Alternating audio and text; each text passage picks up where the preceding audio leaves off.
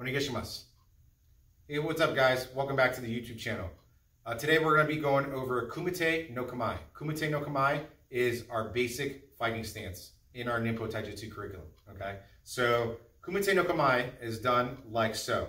Okay, so I have my left foot back, left foot forward, right foot back. Okay, because I'm right hand dominant. Okay, so my right hand's going to be in the back. Okay, so it's just your basic fighting stance. Okay, so my weight distribution is 50-50. My knees are bent a little bit. Okay, and I have my hands up here. Okay, so you can have closed. Okay, this is a closed Kumite no Kame, or you can have an open Kumite no Kame, which is like this. This is great for self-defense because let's say you got in an altercation, all right, and say somebody grabbed you, right,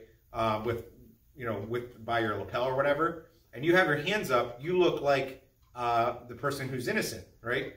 Maybe even if you started it, right? So you look like the person who's innocent to the public that might be around, right? So like this, and then you can still strike, okay, from here. Okay, you can still do things from here. Okay, so again, this is closed stance. This is open stance. Okay, I'm going to turn to the side. Closed.